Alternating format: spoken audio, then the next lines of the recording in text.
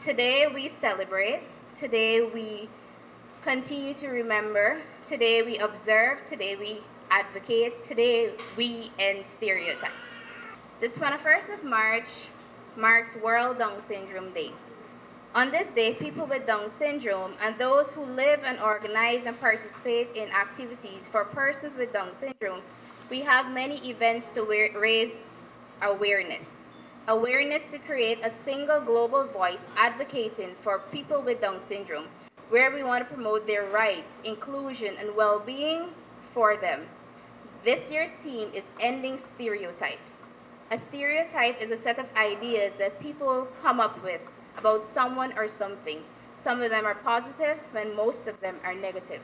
When it comes to persons with Down syndrome, there's a lot of stereotypes that goes with it. And majority of time, they are negative. But this year, we want to emphasize breaking and ending stereotypes for persons with Down syndrome. What we do, we want to create change, include advocacy, education, because it is very crucial in this theme. We are all different people. We come from different backgrounds. Every person is different. Each and every person with Down syndrome is different and has their own identity, and that makes them unique. The way they are is a part of who they are. Therefore, let us not discriminate, rather, let us aim to end stereotypes. Sometimes for lack of education of what the services are, we find there's a delay as it relates to enrollment at schools. We are facilitating you in our public schools.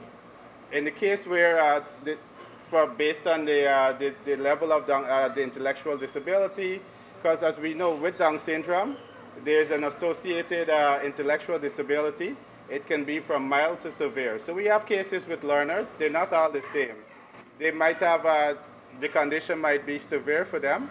They might have a lot more challenges speaking, having independence. While for some others, it might be a little bit more easy for them, right? The condition might be a little mild. So we decide the schools that might be appropriate.